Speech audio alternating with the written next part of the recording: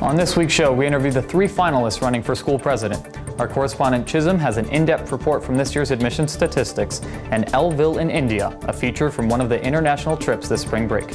Lawrenceville's 10-minute newscast begins now. From our studios inside the Lawrenceville School's historic Pop Hall, this is L10 with Ghael, Fobes.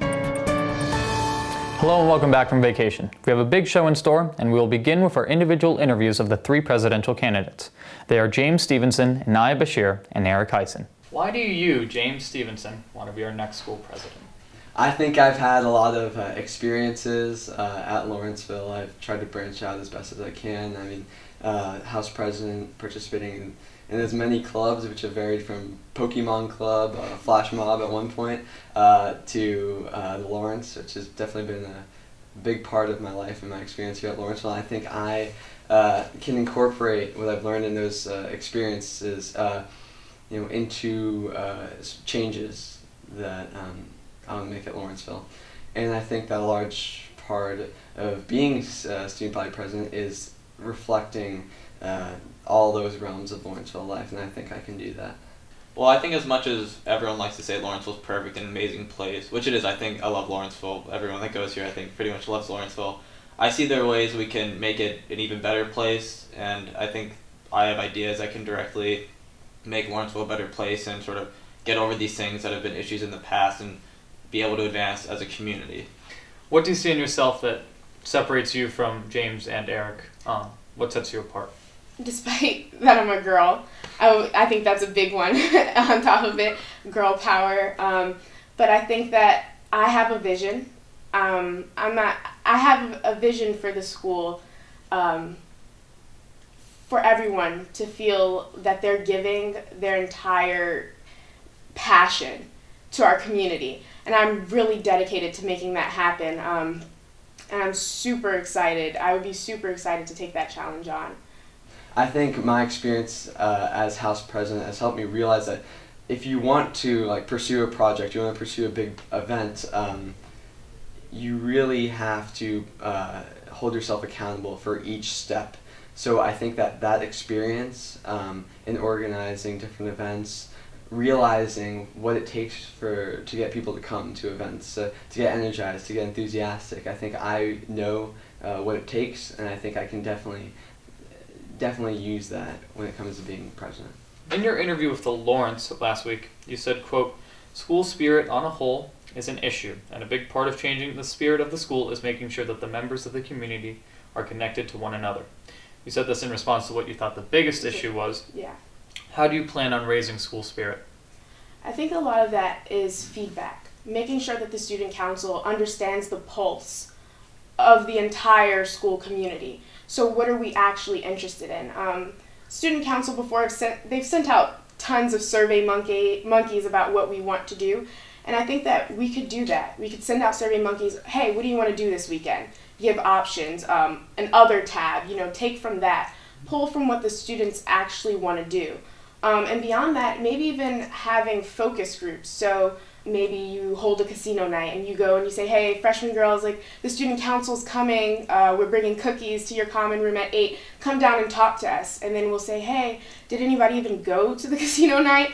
What would you like to do instead? You just have to make sure that you understand what the students want. And me and the student council will be in the library for about an hour, hour and a half, maybe 2 hours, once a week, sort of having conversations. It could be lighthearted conversations, just sort of getting to know people. It could also be very serious conversations about feedback about what's going on in the community. And I think that way I could really, the student council and I could really tap into the community and figure out what they really want and what in their feedback on events, and not just us estimating what they want and thinking what they want, but actually having these conversations and seeing what the student body wants and what they want to have less of and want to have more of. And I think this way there will be a very transparent and clear relationship between the student body and the student council. What other initiatives do you see, aside from just decision-making and student voices? What other things do you want to branch out in your campaign? Right, so I mean the two, central ideas to my platform are reinvigorating, the spirit and energy of Lawrenceville, and then, as we talked about before,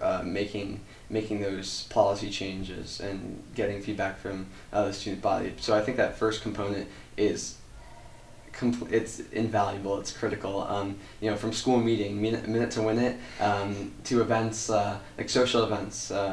Those things are extremely important to my platform. And I think having events with, I don't know, Ritas, having barbecues, having you know, a greater variety in events will definitely get people energetic, excited, and that's the whole purpose. We want to make the Lawrenceville experience as fun as possible. What part of Lawrenceville do you feel most connected to? What do you think is your favorite aspect of this school?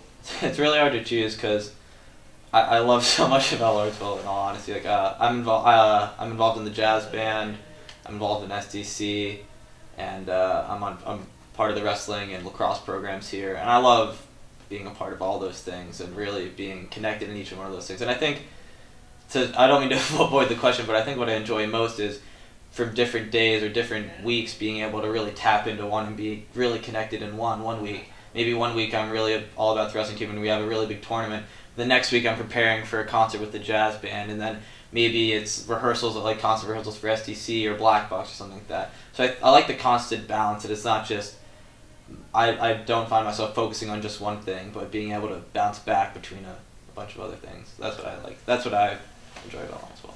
I think my favorite part of Lawrenceville is that you can develop as a person. I know that's really like poster board, but it's true. You come here and you recognize in yourself the different sides to you. So for example, theater wasn't something that I could pursue at my old school, but coming here, I realized that that's a big part of who I am, and it's something that I've been able to connect with a lot.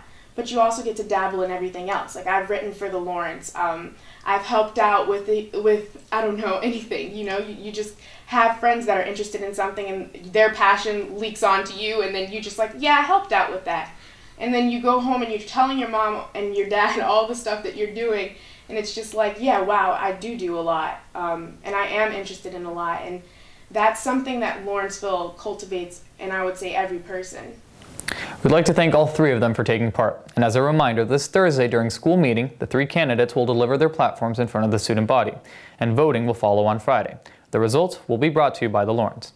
Over spring break, Lawrenceville students and faculty traveled to Bolivia, Ireland, Austria, and Germany. We have a chance to bring you this special feature from this year's trip to India. Our trip centered around two locations, Delhi, one of the 5 largest cities in the world, and Benares, the holiest city in India. Delhi introduced us to the brute force of the nation, a world totally unlike our own. We Westerners watched in amazement as seemingly unconventional lifestyles found a way to coexist.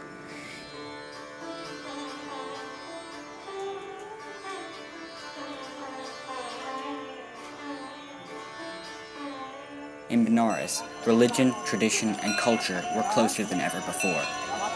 Spending our nights at homestays and our days on the ghats of the Ganges, the initial barrier between India and America had diminished substantially.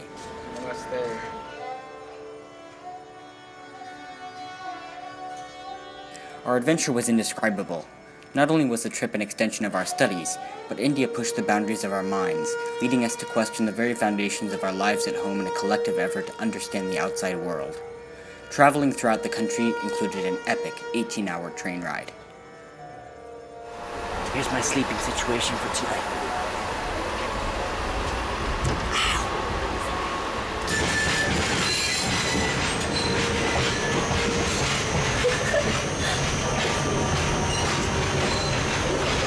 Had an awesome sleep on the train ride. When you stop at platforms here, there are cows just on the platform. Like, just sitting there. Just like, why not? Just chilling there. There was this really nice woman that explained to us. The cows just get milked, and then they're just like kind of let go free, and then someone else milks them, and then they're let go free, and then someone else milks them. So today we woke up at, well, at least for my family, 4:45, in order to go on a boat ride along the Ganges at 5:30. So it was during sunrise, so the whole place was a mix of blues and oranges, and it was just, I can't explain why, but it was just fascinating. It was amazing. You just overwhelmed with this sense of awe and spiritualness. And then we went out for chai afterwards and breakfast. We came back to the house and we pretty much sat outside. We had a guest speaker come in. He was really interesting and just talked about Varanasi's history. Then we had a home-cooked meal outside, and we just visited the ashram that we are going to be working with later this trip.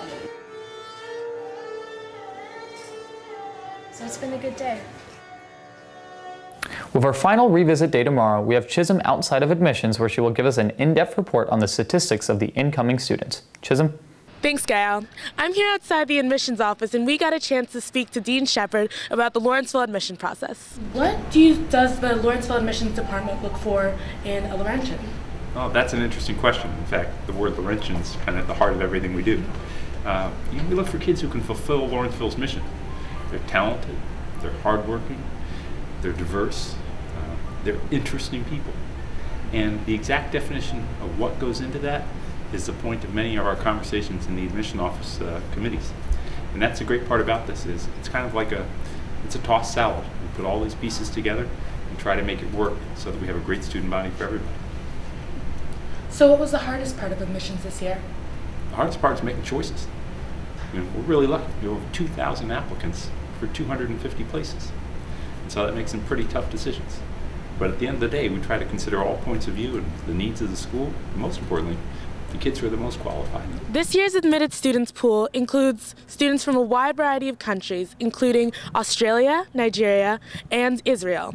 Standouts from this year's admitted class include a 4-time class president, a nationally ranked chess player in the Caribbean, and a student who got a perfect score on her SSAT. Back to you, Ghael.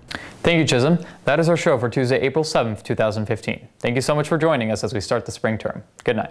This needs to be deleted now. Fine, Mr. Domb, can you not put this on the video?